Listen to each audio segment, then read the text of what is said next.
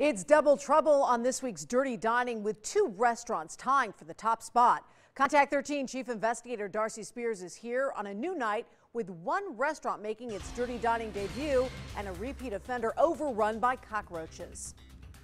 36 demerits and a C grade. That's the undesirable distinction shared by two restaurants. We begin with repeat offender Reina Mexican Food and Bakery on Jones in Vegas, where health inspectors also found an imminent health hazard in the form of those pesky German roaches. Reina was infested when we first reported on them in August 2013, and there's still a roach problem now, despite a recent visit from the exterminator. If there's stuff like whatever this is on the floor, it's no wonder the roaches keep coming back. As we walk up, we're greeted by some parking lot loafers, who, it turns out, are much more talkative than the people who work at the restaurant. Hello, I'm Darcy Spears from Channel 13. We're here because of Dirty Dining. You guys got a 36 demerit C grade on the health report.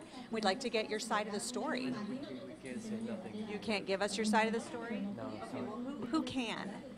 the boss is not here. Okay, well, who's in charge right now, though? He says no one is, and the boss is rarely there. We can get a message to him on the phone. They have a phone, right? Employees keep referring us to that guy who doesn't want to talk at the connecting market. In the restaurant, inspectors found meat sitting in cloudy liquid in a severely soiled container with no date label. Ready-to-eat poultry was at a very unsafe temperature. Half a head of lettuce was stored on a push cart, and half an onion sat on a storage rack touching an employee's water bottle. They were preparing customers' food with soiled utensils and knives encrusted with dried food debris, and the person in charge was not knowledgeable about basic food safety. So they're telling us that you can call the boss. Oh, I already called him. You already called the boss. He says he left a message, but we never heard back from anyone. Our second 36 demerit C grade is curry leaf flavors of India on Fort Apache and Tropicana.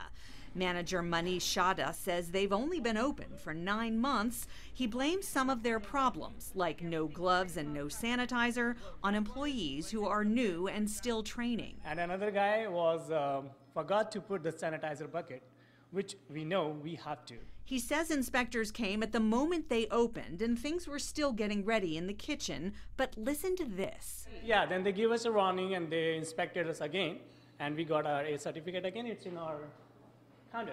Okay, so you did get your A back, you did get re-inspected. Curry Leaf has 2 different health permits and 2 different grades. He tried to show us only this one.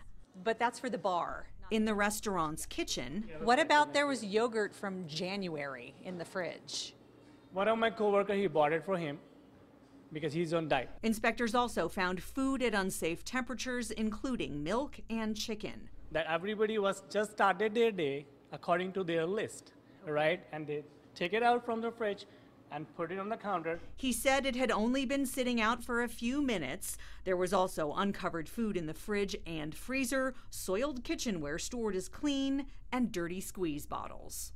Curry Leaf Restaurant is now back to a 0 demerit A grade. Reina still has a C. Darcy Spears, 13 Action News.